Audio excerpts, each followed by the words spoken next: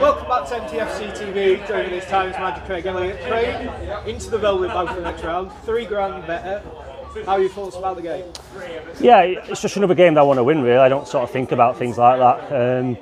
We're on we've had a good week now. Obviously, I was disappointed last week against Warrington, but I can't fault the lads. They've been terrific in the last 2 matches. I think deserve to win both games, and really happy with the performances and even more with the results. I commented online that from where I was sat, it looked like a very complete performance from the guys. Everybody played the part.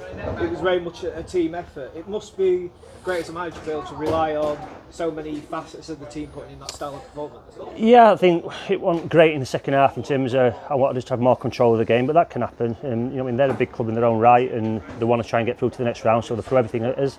But even the subs coming on to make us a bit more sort of defensive and hardest breakdown did brilliant. So like you said, a lot of people put different bits of performance in today that helped the team get the victory. When you go in at half time, you're 0-0, as a team, you've done pretty well. You created chances, but you've not really tested the keeper. What do you say to the players to sort of change that?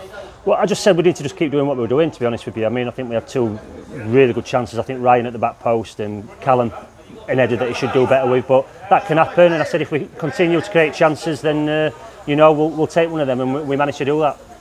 Looking ahead now, draw on Monday. Is there anybody in particular you fancy out of that draw? No, like I said, I don't really think about it. You just take it as it comes. My mind's now on sort of working hard the next 2 weeks, getting some fitness, working on some things, and then we've got a nice run of games up until sort of New Year now, where we're going to get some points on board. Speaking about that 2.5 weeks, how do you as a manager deal with having a gap like that? Is it a case of bringing the players in for training? Is it a case of having a bit of a rest?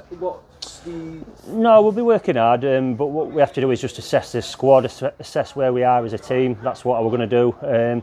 See where we need improvements. Obviously, I need to sit down and speak to the chairman of the club regarding what happens moving forward with signings and things like that. So there's a lot of work to be done in the next 2 weeks to make sure we're ready to go into the winter period. We've seen Sean Tooten depart. He has joined Belfast Tower. I don't believe he was eligible to play today. What was the thinking behind this departure? Yeah, I mean, like I said, players come and go. It's his decision to leave. I wish him well. I know Toots really well, so I didn't want him to go. But obviously, we've got to sort of see where we are as a club. Like I said, we need to speak to chairman and see what we're doing moving forward. Thank you very much for your time. Cheers. Thank you.